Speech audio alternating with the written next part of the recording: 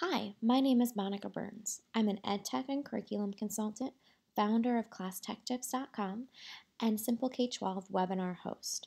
I want to talk to you about a tool that you can use to model place value online. And so Number Pieces is a terrific app, both on the web, in the Apple App Store, in the Windows Store, and for Chromebooks, that is available and easy to use to model place value for your students. So we're going to go ahead and open up the web app. This looks very similar, you could say identical, on the mobile tool as well. And so what you see here are just a handful of the virtual base 10 blocks available with this app. So you can pull in base 10 blocks here in any direction. You can connect them, you can line them up any way that you choose for students. You can bring in your ones as well.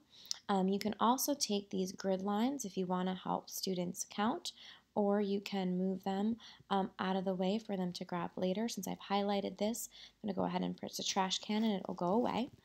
I can tap down here as well if I'm holding on to one of these and want to change the color for some reason.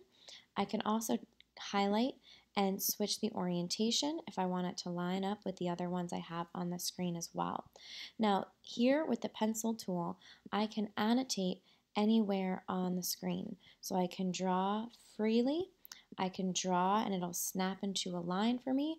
I can change the color, you name it. I can also tap here if I want to put in an equation as well. So I might do 100 plus 30 plus 2 and take that equation and place it either on top or to the side.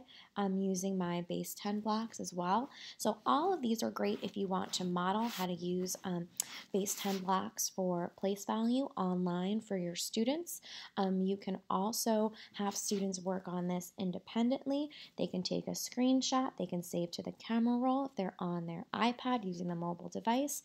This is a super friendly tool that can be used no matter what task you have for them. If you take a look here, you can notice that I can stack these on top of one another. I can change or duplicate if I want more of one that's highlighted by using this duplicate button down here. I can zoom in and zoom out as I move across the screen as well. I can also, as you see here, circle and highlight 3 at once if I want to change their color altogether. So Number Pieces from the Math Learning Center is a terrific resource for modeling place value online for students.